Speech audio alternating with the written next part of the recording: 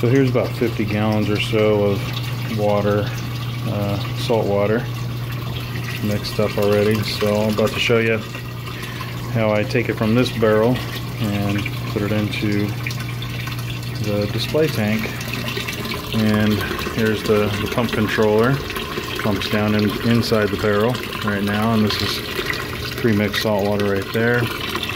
So it's going to be that valve that I'm going to turn. And following that, it's going to go straight up and over there, which is that piece right there. A little too dark. That piece right there. It's all connected, and I'll show you what I do. So right now it's actually running pretty high. I just have it dialed down a little bit. And what I do is just turn this valve,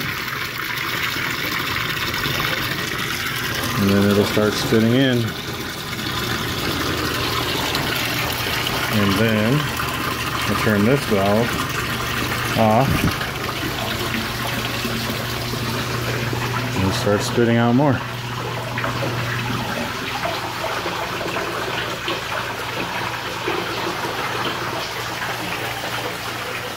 That's how the water gets up there.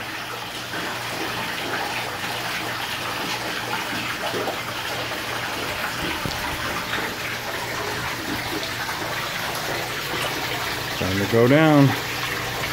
I could take this controller, I could turn it up a little bit more if I really wanted to. Take it up to 3. I don't want it to go too far up. The top right there.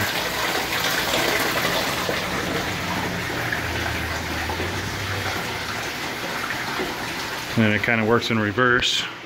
Whenever I want to do a water change, take that spigot right there and shut the valve off on the barrel, turn that valve on with a hose that goes out to the driveway, and the sump pump kicks on and spits it out to the street.